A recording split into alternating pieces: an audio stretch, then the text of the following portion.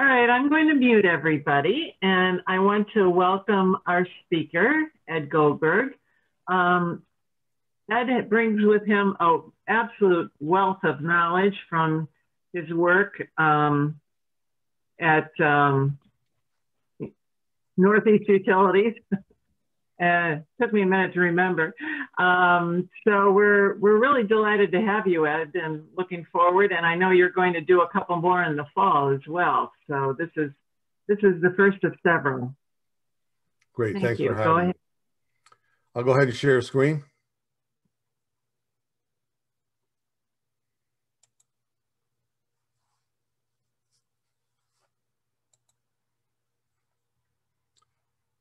Is that showing up?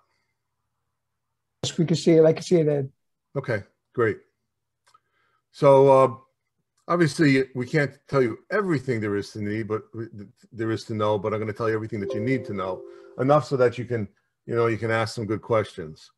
So I guess the first question you're going to ask is, do you need a generator? And I had a conversation the other day, some piece of it. The actual hurricane season begins June 1st, runs to November 30th, the Atlantic hurricane season. You know, we typically get them a little later in the season, but typical isn't what's been typical the last few years by any means. They're actually changing the what they consider to be the average season. First of all, they're actually talking now as May 15th is the start, because we've had hurricanes early in the season. And the average is normally a 30-year average, and they're updating it to be a rolling average, which means it's going to look back at the last 30 years, which means the expected hurricane season is going to be a lot worse than what they expected previously. Now, that doesn't actually change the weather if you change the way you calculate the statistics, but the fact is that the statistics are based on what's actually happening. So the predictions should be better and hopefully more accurate. So just to make the point, how often do these things happen? These are, earlier in the in the last 10 years, but we've had some storms that were unprecedented all along the way. So unprecedented meaning that all of a sudden we're getting these monster storms that that really had. We go back to Hurricane Gloria in 1985 until 2012, where we didn't have anything of this nature, and then it seems like they're happening all the time on a regular basis. Anybody remember Isaac from the Love Boat? It's Hurricane Isaac. So we've had extended outages from non-hurricane events, which is the reason that we can't wait for the hurricane season and say, well, it's later in the season and so forth. The fact is that 2 years ago in March, we had 4 back-to-back Northeasters that affected our service territory, Eversource service territory, formerly Northeast Utilities, as Kathleen noted. And 3 of those had a major outage effect on Connecticut. So that was a miserable month. Judy will remember me not being around very much. I was actually up in New Britain. Myself and several other people converted a dormitory that wasn't being used into housing for 1,900 out-of-state line crews, and we provided linens and toiletries, and we had catering on site, and basically the circus comes to town. Anyway, big outage, not from a hurricane. So let's get into the generator piece of it. You have to decide for yourself whether this is something that you want to do for yourself. But the simple aspect is you put fuel in, electricity comes out. It's true, but I think we're going to go a little further than that today. Hopefully, it'll be worthwhile to you to know a little more than that.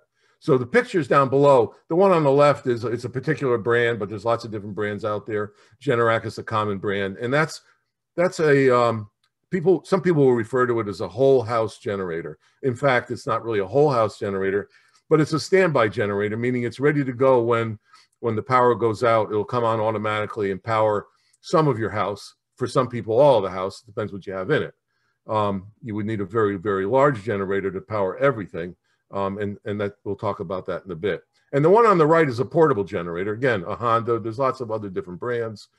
They all have some sort of a motor in them, and they run off of different fuels. They turn the generator. You can crank it, you can pedal, you can use a hamster, but really an engine is a better way to do it. And we'll get into some of those details. And yes, you do. You put the gas in and it runs the generator. So a little background. There's three aspects to the electricity that comes to your house by the utility company. There's generation. I think that's pretty clear. Millstone Station is a generating station.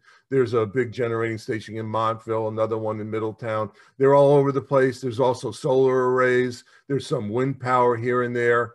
And all of it goes onto the grid. The grid is transmission. Transmission of those really big power lines that you see that are usually on a defoliated right of way.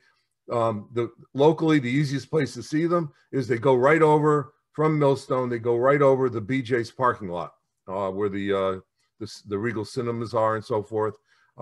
Those power lines are 345,000 volt lines, every wire that's up there, and there's quite a few wires.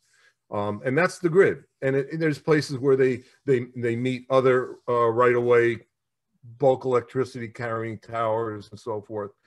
And somewhere that gets dropped to a substation where it becomes distribution. And distribution of the poles and wires you see on your street. Some neighborhoods and some cities have underground utilities. And you may see a substation. There's one down at Flanders, right near Costco, near the entrance to Costco. But there's other ones all over the place. And that's basically where transmission drops off that high power and it gets stepped down for use in the neighborhood.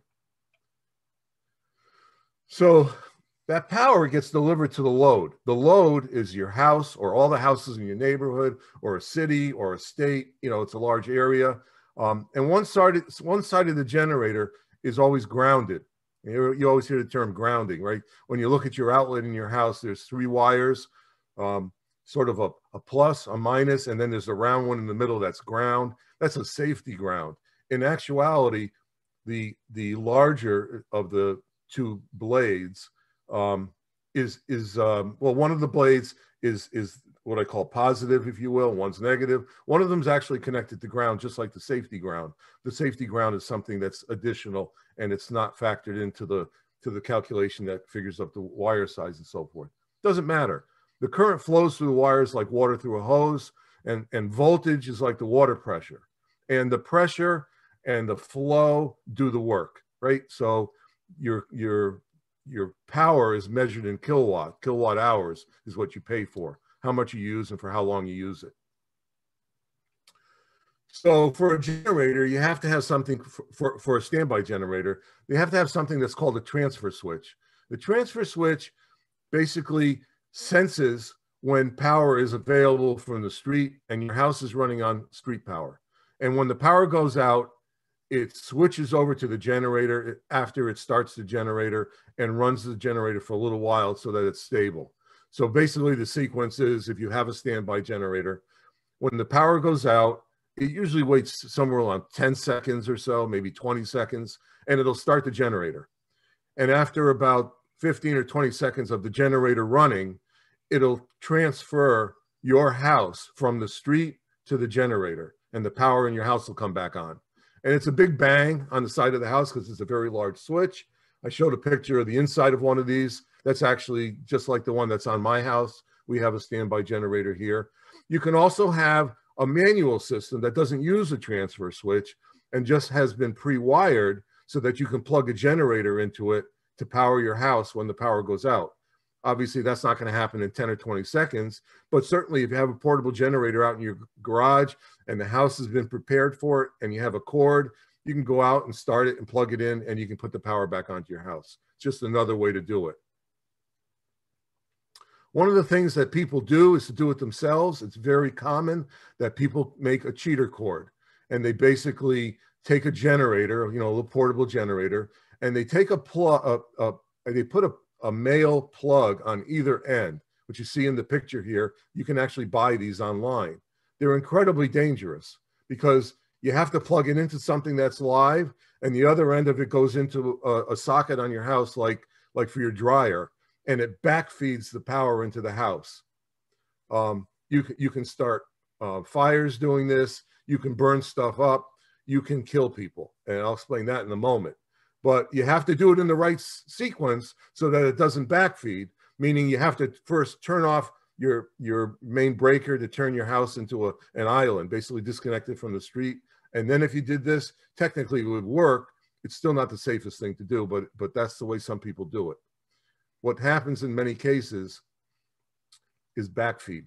People don't disconnect their house from the street, because how would you know when the power comes back on if you don't keep checking? So basically, some people don't really do it the safe way.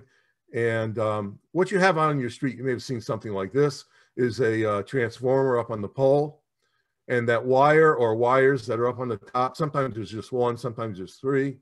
One of those wires feeds the transformer. The other side of the transformer goes to ground, and then what comes off of that is secondary power. So the power that's fed into it from the top of your pole on the street is high voltage. Not as high as the transmission that I mentioned earlier, but it's still thousands of volts. Goes through that transformer, gets stepped down to the 120 volt, 240 volts that gets fed to your house. Transformer is not an intelligent device.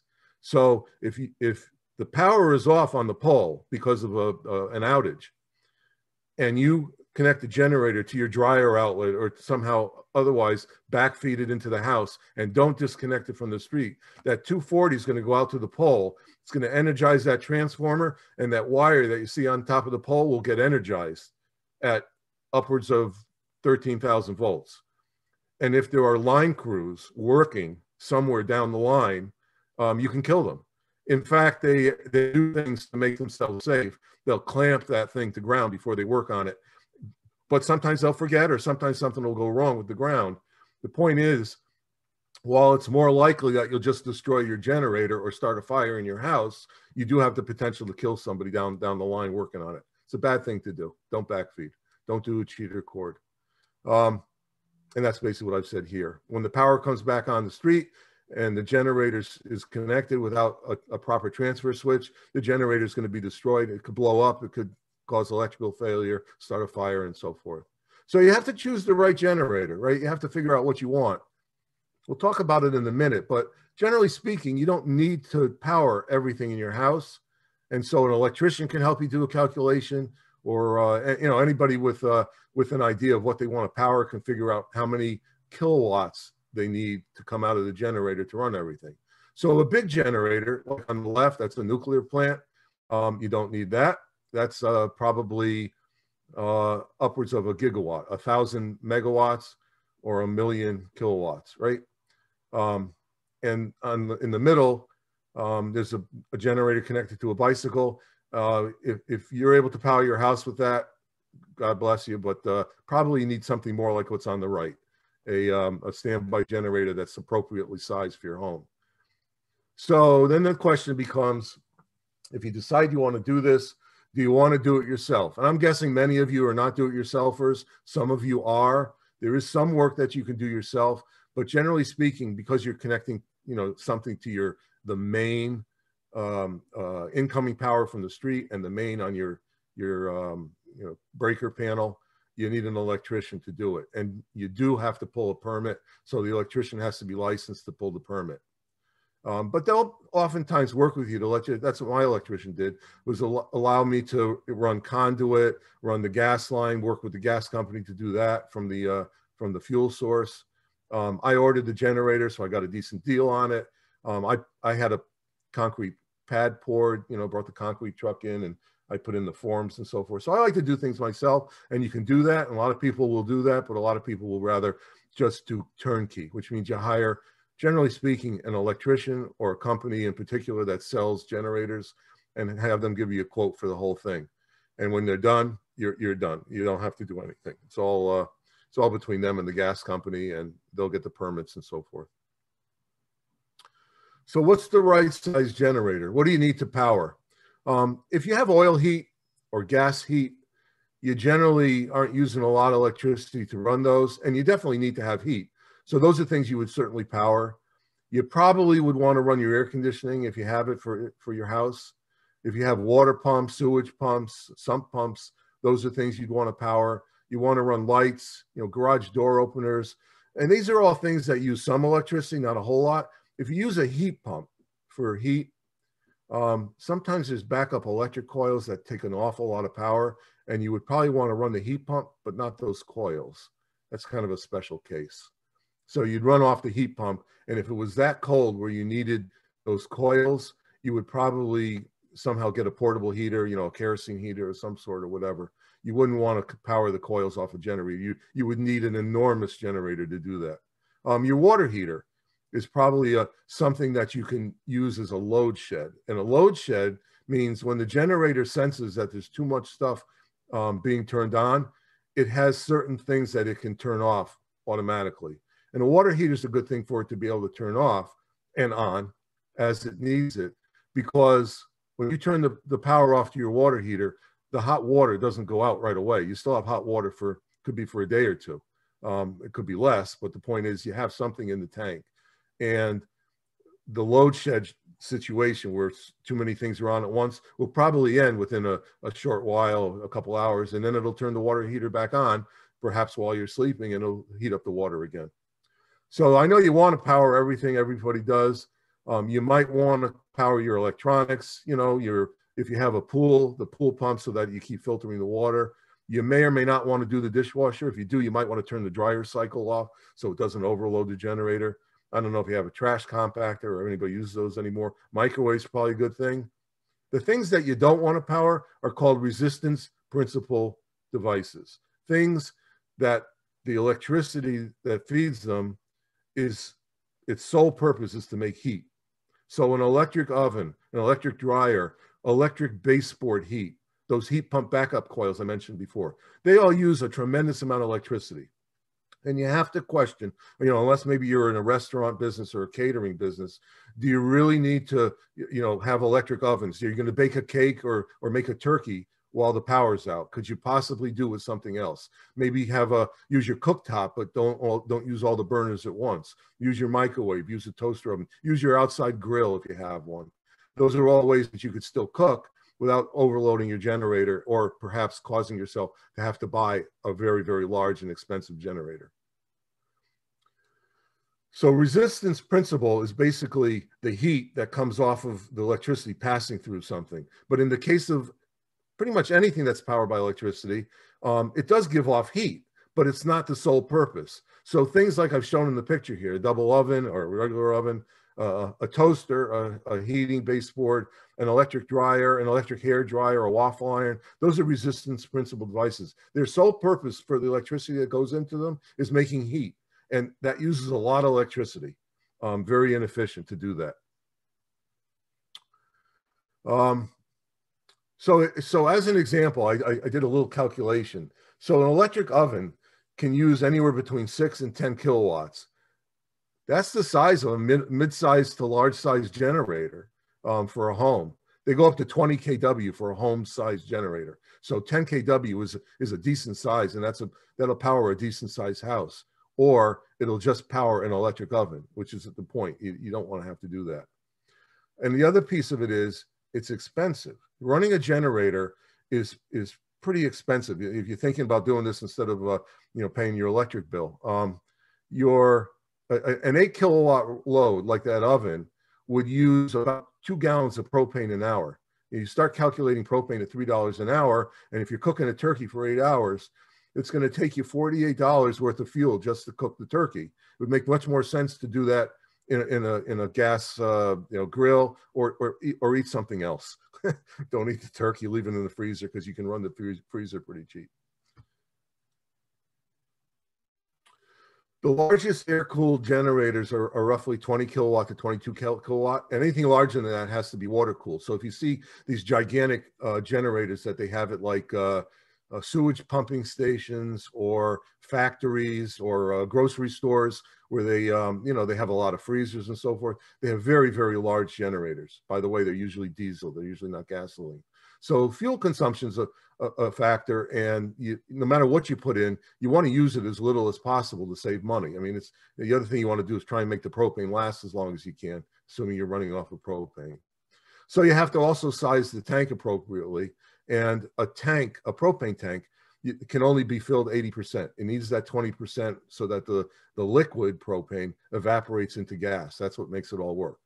So you can get tanks that are as little as 80 gallons for a generator, and you can get up to with 1,000 or 2,000 gallon tanks. They have some underground ones. They're a 500 gallon tank is roughly $2,000 installed, and that's if you own it. You can lease the tanks or rent the tanks. If you do that, you have to buy your propane from the dealer that you lease it from, and they're going to charge you a much higher price for the propane than they do if you own the tank, because you can shop around. I don't understand how they can get away with that, but that's the way that business runs. Just FYI.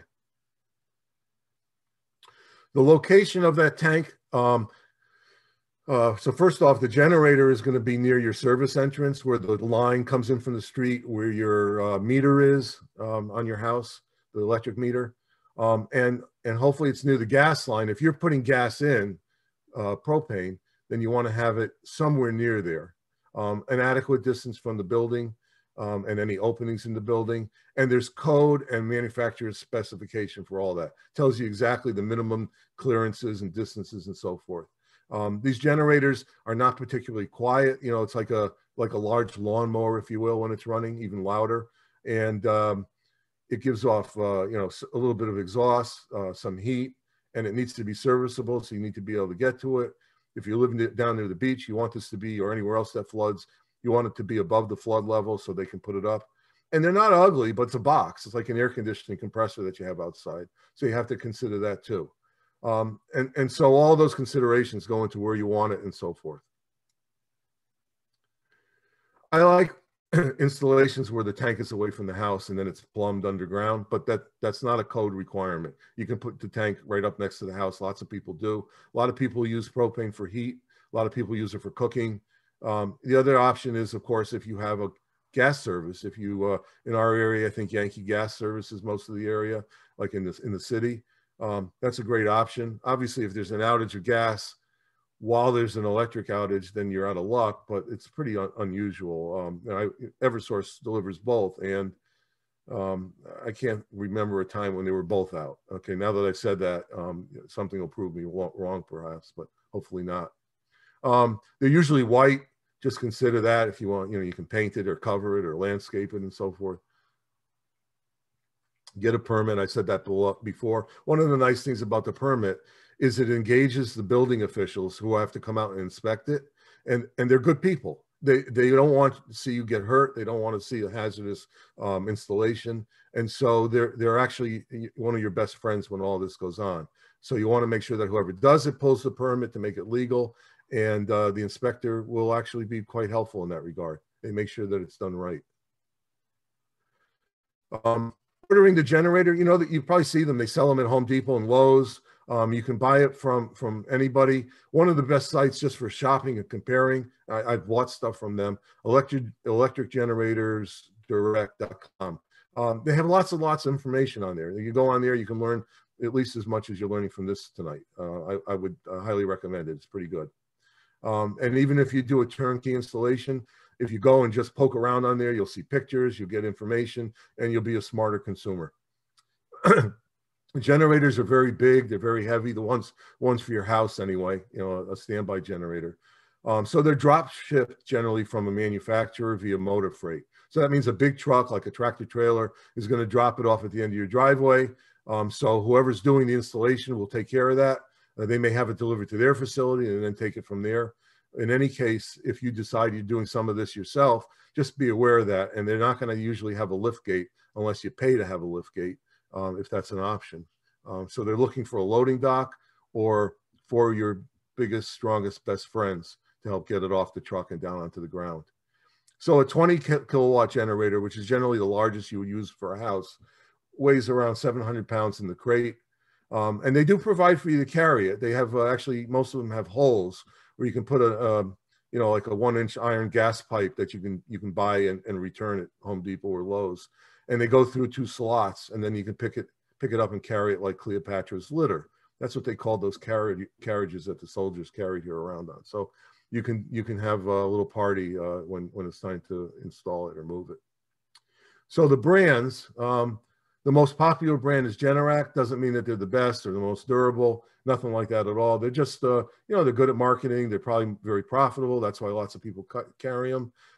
They're fine. There's nothing wrong with them. No particular order. There's Kohler, Cummins, Onan, Briggs & Stratton, General Electric. Briggs & Stratton used to brand label for GE. They may still do that. There's others around. Consumer Reports rates them, usually has Briggs & Stratton, and if there's a GE one that's equivalent, they're usually rated pretty high. But they're all good, and that changes, you know, from each model and year to year. They're generally serviced by, the portable ones are generally serviced by small engine repair shops, kind of like lawnmowers. Advanced power equipment in East Lyme is one. I think Johnson's and Groton services things like that. Some of them will service lawnmowers, but not generators. And you may have to look, but generally speaking, the manufacturers of these have a list in their manual that they provide, or at least online, where you can take it for service. Permanently installed generators are serviced by dealers who specialize in home and small business generators. And they're more like a car engine. You know, it's a little bigger. So repairs and maintenance are done on site. They don't take the generator into the shop. Some dealers won't service installations by others, but generally every manufacturer does have a network of service providers. So you can look there and you can find someone who's familiar with that product and get some good service on it. As far as service, they're pretty reliable and pretty durable. You can go years with certainly without having any problems, many years. They do require oil changes, you know, oil and filter and air filters and spark plugs from time to time, just like a car, but they'll do it right on site, and it isn't particularly expensive, and it doesn't have to be all that often. The oil changes do have to be done often. I'll talk about that.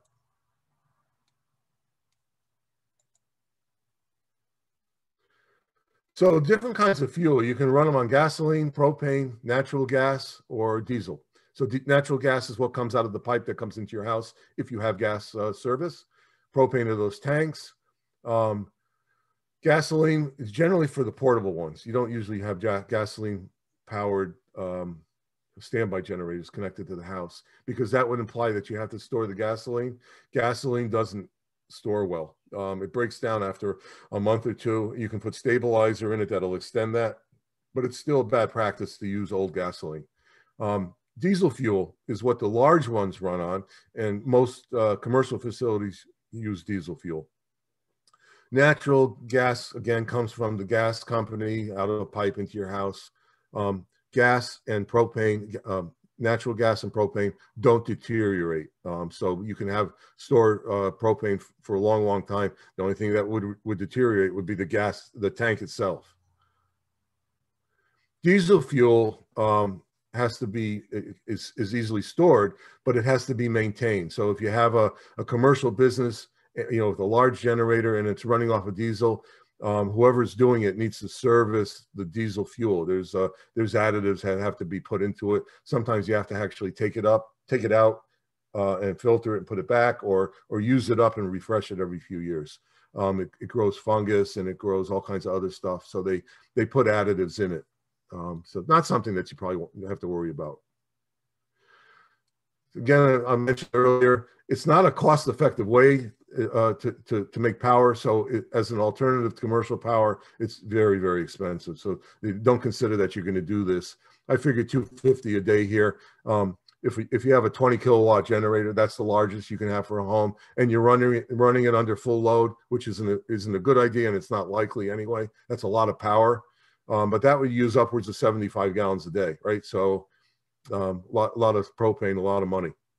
They require maintenance. Consider that a generator, a gas generator, propane generator, generally they run at 3,600 RPM. If you drive your car around town, you're running it, 2,000. Maybe if you beat on it, maybe it'll get to 3,000, but you probably don't leave it there for long. If you get on the highway, if it's a big engine, it'll run at 2,000. If you get in a small car, 2,500. Of course, if you go really fast, it's going to go faster. But rarely does it get up around 3,600 RPMs. These are running at 3,600 RPMs all the time. So 24 hours a day, 7 days a week, or until you shut it down. You really do need to change the oil every 100 hours. So if you're running it like that for four days straight during a prolonged outage, you probably want to have someone service it, and you can have someone, you can do it yourself if you know how to do it. Not hard to do, it's just changing the oil. And you should always check the oil level, because they do use oil at 3,600 RPM. So it's a tough assignment for a small engine, but that's the way these are made. I mentioned a little while ago, load shed. I talked about the hot water heater. So you could design a load for, figure out what the load is for your house and buy a generator based on running everything all at once. That'll be a very large generator. In all likelihood, it's smarter to figure that not everything's going to be on all at the same time.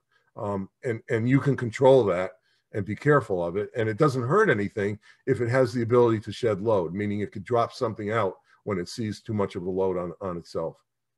So the person that installs it, there's instructions on how to wire these up. Most of the generators come in today with a transfer switch, and they have the intelligence to be able to protect themselves and turn things off as needed. Most generators that are installed on a permanent basis run a self-test once a week for about 20 minutes. That's enough for it to warm up. It does it without you having to do anything.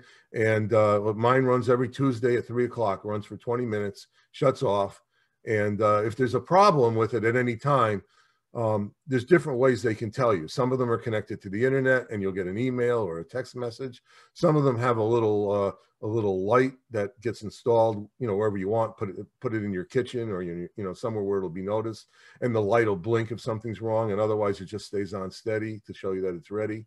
Some of them even have little LCD screens that are like little smart screens, and you can get all kinds of information off them with buttons and menus and so forth. You could rent a generator if you needed it. The problem is, when you need a generator, typically so does everybody else. And so they'll be hard to get. You could contract with someone who rents generators so that you have priority, or so that you're guaranteed that you'll have one when available. Each of those options costs more and more. So to be guaranteed that there's one available, consider that they have to have at least enough generators for all the customers to whom they've made that promise. So that's an expensive proposition for them. They're going to pass it along and then add some profit to it. And what you see in front of you is a typical, it's a pretty good sized generator, maybe bigger than what you need for a house, but maybe you have a small business, and that's one way as you consider it. You have to have the house or the business pre-wired so that when it comes in, it's ready to go. And you have to get a contract with somebody to make sure that you have it when you need it. Commercial installation, same thing, turnkey and service from a good dealer, just like a home one. Maintenance has to include fuel maintenance if you're doing diesel, and management of supply chain issues, meaning what if when the power's out, they can't deliver more fuel when you need it, and you're really not in good shape. For electronics, just be aware that in your house, you might have a UPS, an uninterruptible power supply, or at least a good surge suppressor for your TV, your computers, things of that nature that might be damaged from a transient, from a over or under voltage situation. It's good to protect anyway, but if you're running a generator, it's a good idea to have that equipment in place. For a commercial installation, you absolutely have to have it, especially if it's like you're powering a data center or something.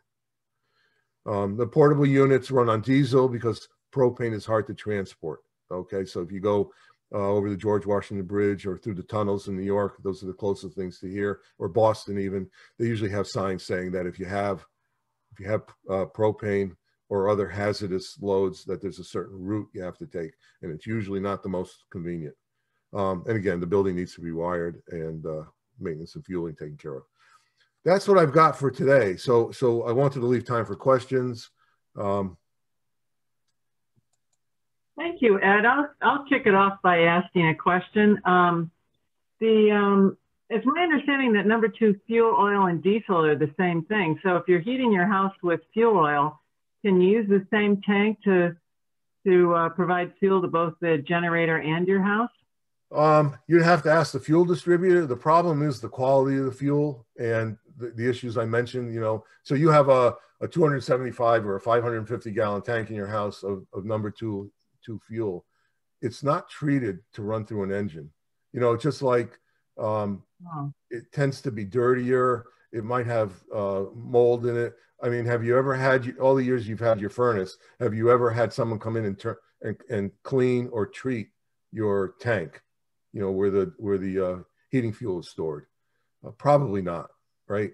And the fuel that comes out of the pump for automobiles at the gas station, that's diesel, that diesel fuel has been treated differently than the number two heating fuel. The number two heating fuel is cheaper, right, than diesel. Although they don't tax diesel if it's being used for a generator or for heat. Hey, Bruce. Hi, Ed, and thank you very much for the talk. I really enjoyed it. It's very, very interesting. The question I had involves something a little bit different. Back in the late 1800s, there was a solar storm from the sun, and that storm was a very, very big event. It knocked out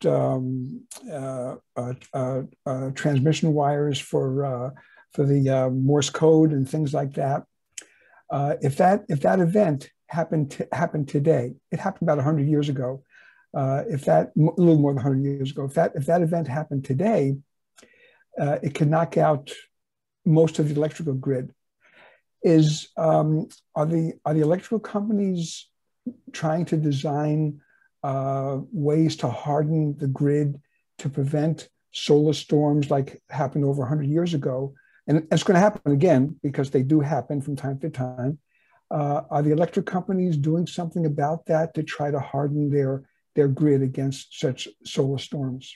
Yeah, so they've been doing stuff for decades, and it's not just solar storms that they worry about. Solar storms are common, of varying intensity, right? And they get some advance warning on most of them. That's one of the nice things about solar storms. They're like weather; they can predict them and so forth. Not just, you know, like immediately, like, you know, in an hour or two, but also what the trend is. You know, it's generally follows the sunspot cycle, which is an 11-year cycle.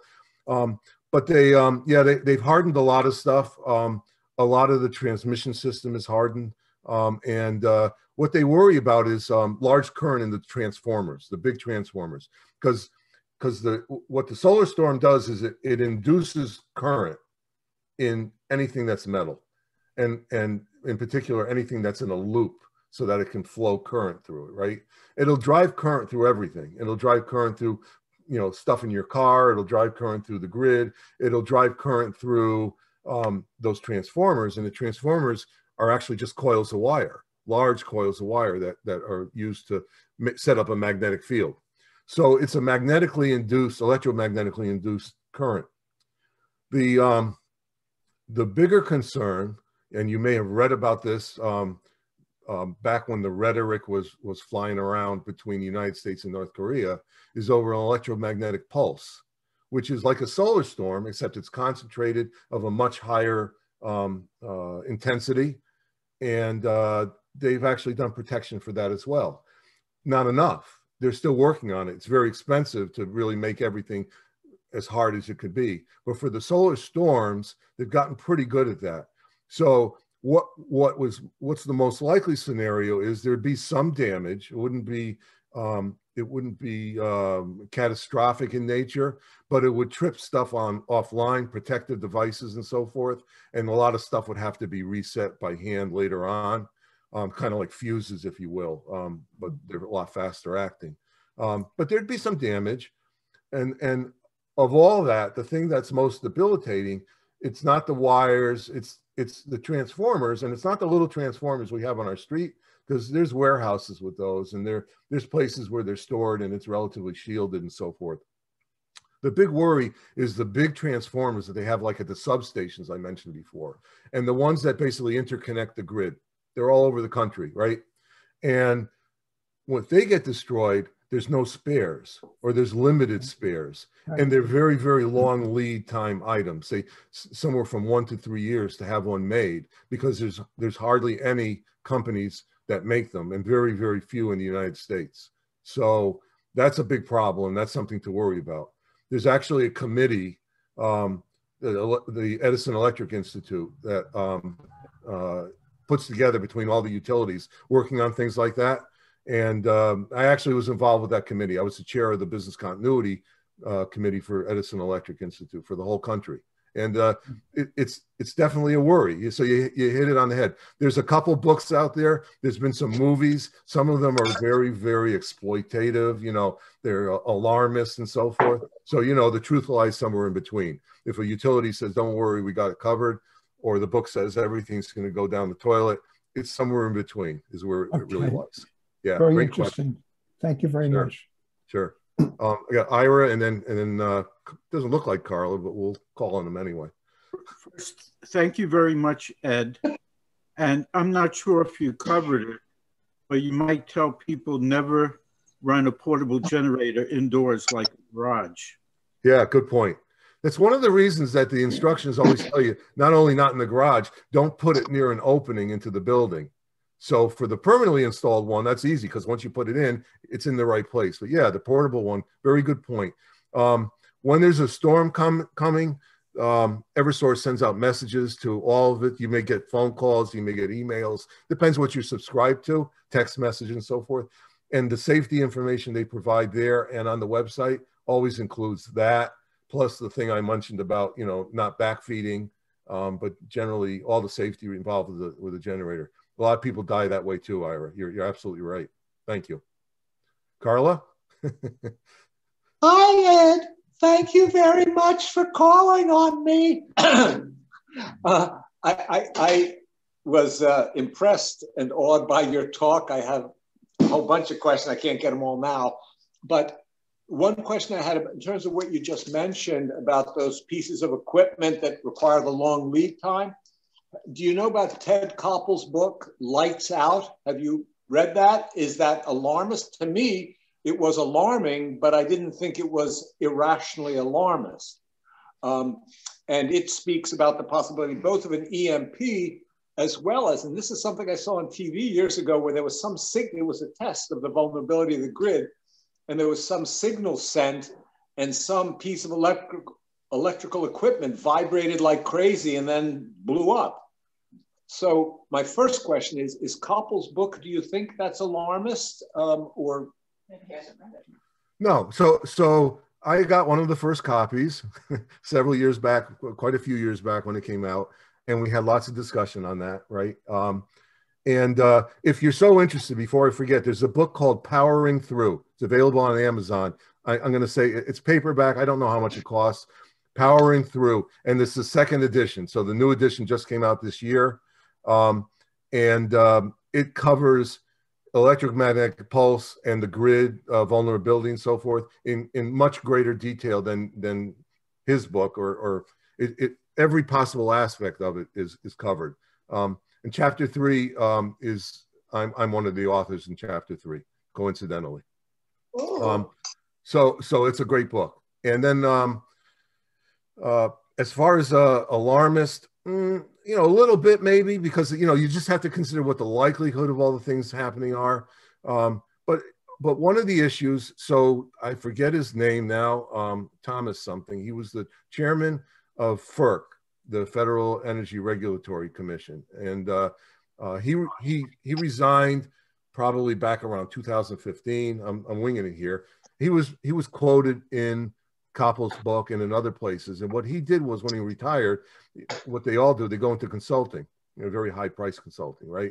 And so the first thing he did was he gave some speeches where he not only talked about the vulnerabilities, he actually listed 9 substations in the United States that if you took those out, you would do the most damage to the grid. Oh, thank you very much. Right. So we all said, why would he do that? Well, we know why he did it, so that he can further his consulting career. However, it's not entirely accurate, right? Because they do have spares and so forth. And there is microgrids, you've heard of that, where basically if the grid comes undone, you start building it back together piece by piece, and you start to bring up whatever you can, and then you tie it together later. So a lot of stuff will run not tied together, but it's more reliable when it's tied together. So the nature of the grid is that it is very reliable because it's so much stuff tied together. What you saw in Texas a month before last, was it? Where they had lots of outages. So there's North America consists of the Eastern Interconnect and the Western Interconnect. And even those are tied together, but not really in a grid-like way. And it's basically, I think like the Mississippi is the midpoint, but I'm not really sure. There's some latitude to that. And the third grid in North America is Texas. So Texas is not connected to the Eastern Interconnect or the Western Interconnect, which is all the other states. They're on their own. So they have to manage within Texas the balance between load and the generation capacity that's available. When you're managing the grid, if those two ever go out of balance, then you either have not enough load and the generators will start to speed up, or protective equipment will prevent that from happening. Or if you overload it, not enough generation, then it'll start to slow down, and that's where you get blackouts, because you start to have cascading load shedding. Texas went it alone because they don't want federal regulation. If you don't have wires that cross state lines, you're not subject to federal regulation. It's a Texas mentality, and it's pure and simple, and that goes back a long way. And they paid the price for that recently. And it's something that we all knew could happen, but it never did. And this was they were in a tough situation because of the weather and so forth that exacerbated it. So anyway, we've been all over the place. Was that helpful? Helpful and impressive. Obviously, we could have guessed that Judy wouldn't have married an unsmart guy. Thank you, Ed. Well, she's very smart for marrying me. That's what it was.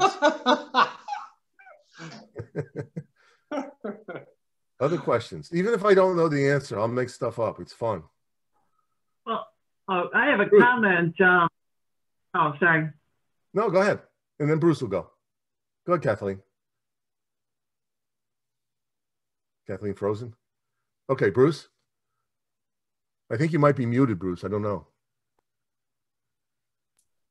Sorry, can you hear me now? Yes. Oh, okay, good.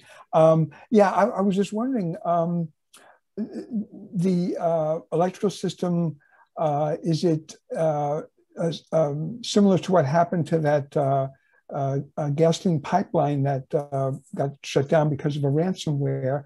Could that happen to the electrical system? Yes, absolutely.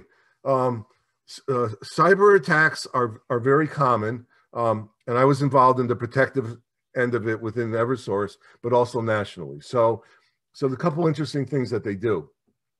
They work closely with a lot of the government partners, right? The FBI, Department of Homeland Security, FERC, and NERC, and EISAC, the Electrical Infrastructure Sector. It's basically a fusion center that monitors anything that could affect the electrical sector. And if you look at Homeland Security, has about 20 sectors that include, water systems, fuel systems, hospitals, all the different critical infrastructure that the country needs. And electrical is a separate sector. And so there's some people that do that. There's also some pooling of resources. So a utility like Eversource has firewalls, has a large investment in IT security and so forth. The systems that run the grid, control systems and so forth, supervisory control systems that do switching and things like that, they tend to be on a separate network, not connected to the internet for security reasons. Doesn't mean that someone couldn't somehow get into it, but it's very, very, very difficult. And it happened in the Ukraine. It has happened here maybe once in a couple of different places. I think there was an incident up in Vermont But it was a single switching incident. It wasn't a widespread event. But still, I always caveat, it doesn't mean it wouldn't happen. One of the things that they did was several years back, we worked with the national labs, Brookhaven and Pacific Northwest and Idaho Falls, and there's these the energy labs all over the country that over the years they've done different things. Each one's a specialist in different aspects of heuristics and cybersecurity and so forth. Well, what they did was they actually came up with a device that monitors all the traffic on the internet that goes in and out of every utility. Now, only the utilities that want to participate do. They have to pay for it. And the government, if you will, these energy labs, are only looking at the envelope. So if you're familiar with how the internet works off of packets. They're like envelopes. So each envelope has information about where it came from, where it's been, and where it's going. And then the data resides inside the envelope. Of course, it's not physical. It's all ones and zeros, right? They're not interested in the content of the envelope. They're just interested in the envelope because they want to know when there's a whole bunch of traffic coming from China or from Iraq or Iran or North Korea that's going to utility control systems. And they monitor for that. And generally speaking, they can alarm and shut it down in no time. But it's also investigative, and it builds the level of security to a point where so far so good, it's working. It's a cat and mouse game, purely. It never stops. They're always trying to come up with something that'll get in, and we're always trying to come up with ways that'll block it. Yeah. That's the bottom line. But it's pretty sophisticated, pretty expensive. There's a lot of money spent on that. Thank you so much. Sure. Yeah, Dan. I forgot to ask, could somebody who would have flunked college physics if his professor hadn't been kind, could he understand powering through, or is it heavily technical? No, it's not heavily technical at all. And it's got resources and source information sort of in a scholarly manner. So it's, it's sort of peer reviewed in that way. It's not completely peer reviewed, but it's largely so. So that if something interests you and you want to dig deeper, you can follow the links and go to deeper stuff. Yeah, it's pretty straightforward as far as the level that it's presented at. Okay, thank you. I'll give you an example. They gave copies to everybody in Congress. And Dan, you have such a way with words.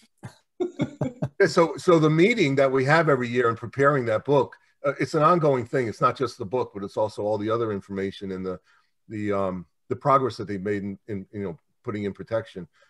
It's usually held at the Capitol. We've had it in the Senate, not in the Senate. There's a Senate like an auditorium attached to the Senate, and there's one for the House, and it's basically for guests, and they all come and speak, lots of them, but but their talks are really, when it's over is when the real work starts. But it's nice that they're noticing the work. Thank you again. Sure. Yeah, thank you. Just a comment. I thought it was a really interesting talk, and I just wish I had heard it about 5 years ago. My husband bought a generator that isn't synced in, so it doesn't start automatically. And it has all the problems you talked about. I mean, it's kind of complicated to go out there and figure out, remember all the steps for turning it on. And plus, you buy all this gas and then you have to get rid of it because you can't keep it. So I do wish we had gone the other way. I have transfer envy, I guess. Sure. Envy. Other questions? Yeah. Ed, how much is, I know it's not a whole house generator, but that's what we all call it. What's the price range on those? So a 20 kilowatt, which is the largest, air cooled, typical for a house generator, with the transfer switch, typically about $6,000, on the end of your driveway. And probably another few thousand to, pour a pad, run the conduit, hire the electrician, probably in the $10,000 range for a large unit that'll really, you know, do all your needs within the house. You can go, you know, like one of my neighbors has one that's, I think, 10 kW. So they're not half the price, but they're probably several thousand less. Mm-hmm. All right, good to know. Yeah, I mean, even concrete's expensive now. Everything's, you know, we're starting to see the beginning of some pretty good inflation. Yeah. Seema. Is she frozen? Yeah, Ed, thank you so much. We bought a generator back some 7 years ago, I guess, and it's an 11 kilowatt, and it really does everything that we had wanted from it. Yeah. I think what we did was pass on the air conditioning, okay, because we figured we were really interested in electricity and heating. Sure. So that reduced what we thought we needed. But you have provided me with something new to worry about now. All of those terminals that are going to take a year or two to come back online. The transformers? Yeah. I wouldn't worry. Don't lose any sleep over it. I mean, they have STEP is the Edison Electric has associated all the electric companies, and it's called the Spare Transformer Equipment Program. In the event of a terror attack that attacks, you know, some part of the grid or a single utility, whatever, they have an inventory of the transformers that exist. Everybody has some spares, but nobody has spares for everything. But between all of them, they share. And I'll give you an example. Some years back at Millstone, one of the primary output transformers at the station needed to be replaced, I think at Plymouth nuclear plant up in it's actually Pilgrim in Plymouth, Mass. And we loaned them ours, you know, our spare. And then when they got one in, they brought it back to us. And this is not a little transformer. This has to go on a barge and then on a truck that has about 150 wheels on it, like a Caterpillar. It's really pretty cool if you ever get to see one, but you probably won't. Anyway, they do as much of it on the water, and then so it's a massive unit. It weighs millions of pounds. You can never take it over the road. It'll destroy any road, any bridge that it went over. But they have a way to get them around, and they brought it up there and they got them back in business. And then within I want to say it was probably a year, they got another one made and they brought it back to us. All right, so I'll defer that worry for a little while. Yeah, I wouldn't worry too much. Yes. And we're all in it together Thank anyway. you. Sure. Thank you, Ed, for fantastic, fascinating talk. Really enjoyed it. My pleasure. Thank you for having me. I enjoyed it. It was really wonderful. We really appreciate you taking the time, and obviously you know so much about this topic, and it really came through. So thank you. So at the end of the presentation, so you know you recorded it, but as a matter of convenience, I presented this maybe 7 or 8 years ago, and that presentation is also out on YouTube, and there's a link to it on the last slide, or the second to last slide that I presented tonight. So if anybody has access to this recording, they can just go in there and see that, and then you can go back to that one, and that one it's pretty much the same thing. Great to know. Thank you. Sure, my pleasure. Really appreciate it. We look forward to your next one. Thank you. Good night, everybody. Night, everybody. Good night.